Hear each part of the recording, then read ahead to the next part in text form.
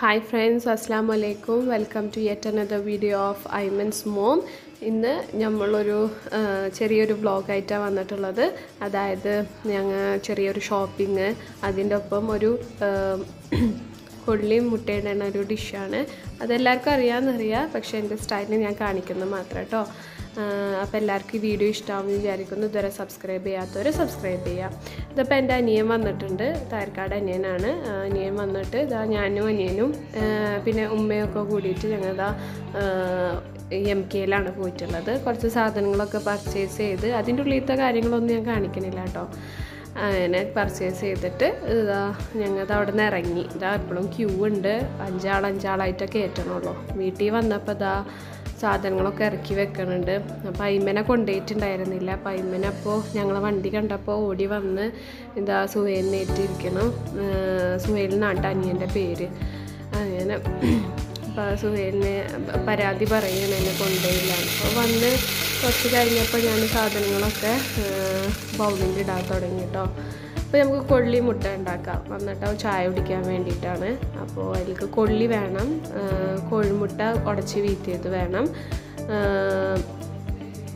പിന്നെ തേങ്ങ, മഞ്ഞൾപ്പൊടി, വറ്റൽമുളക്, ഉള്ളി, ഇഞ്ചി, പച്ചമുളക്, വെളുത്തുള്ളി വേണം കേട്ടോ. ഒക്കെ ചെറുതായിട്ട് അരിഞ്ഞതാണ്.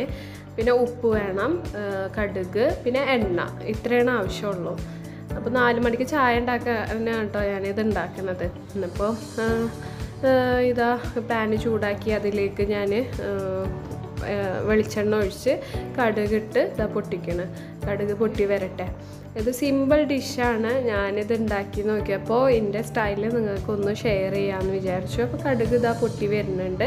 കടുക് പൊട്ടിയ ശേഷം നമുക്ക് വറ്റൽമുളക് ഇടാം.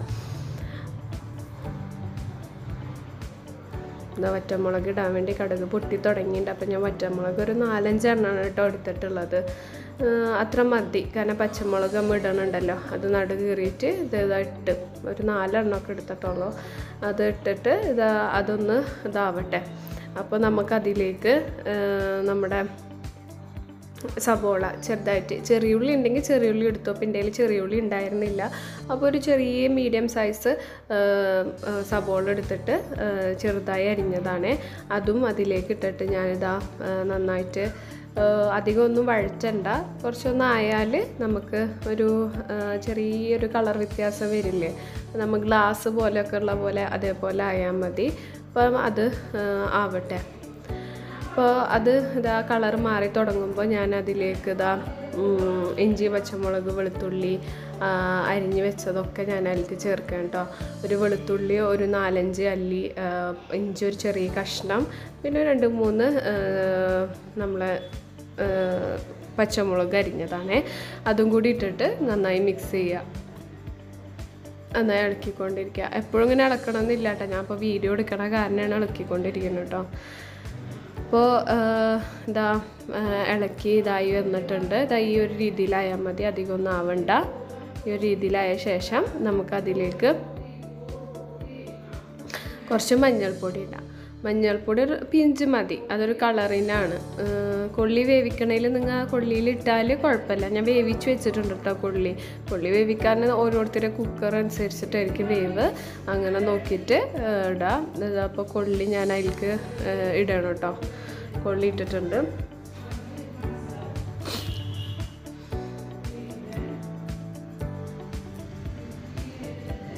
കൊള്ളി ഇട്ട ശേഷം നന്നായി ഒന്ന് ഉടച്ചു കൊടുക്കാം.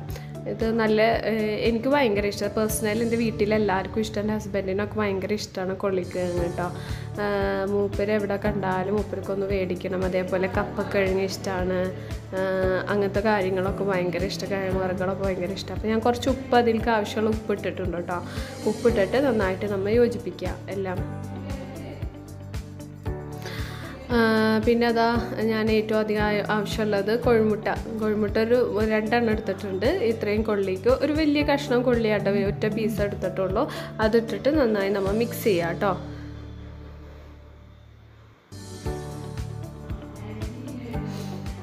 കൊള്ളി എടുത്തിട്ട് മിക്സ് ചെയ്തിട്ടുണ്ട്. ഇപ്പോൾ നന്നായി ഉടഞ്ഞ് നല്ല രസമായിട്ടുണ്ട്. അപ്പോൾ കാണാൻ തന്നെ ഒരു ഭംഗിയില്ലേ. അപ്പോൾ അതിലേക്ക് ഞാനിതാ കുറച്ച് തേങ്ങ ഇട്ടിട്ട് നന്നായി മിക്സ് ചെയ്യുക. തേങ്ങ നമുക്കൊരു എക്സ്ട്രാ ഫ്ലേവറാട്ടോ കിട്ടുക. നമുക്ക് തേങ്ങ ഇട്ടാൽ എനിക്ക് നല്ലൊരു ടേസ്റ്റാണ് തേങ്ങക്ക്. നമ്മൾ എന്തിട്ടാലും ഒരു തേങ്ങ ഇട്ടാലും ഒരു എക്സ്ട്രാ ഫ്ലേവറാലോ. ഇപ്പം ഇല്ലെങ്കിൽ വിചാരിച്ച കുഴപ്പമൊന്നുമില്ല. അപ്പോൾ ആയി ഒന്ന് കുറച്ച് നേരം മൂടി വെച്ചിട്ടുണ്ട്.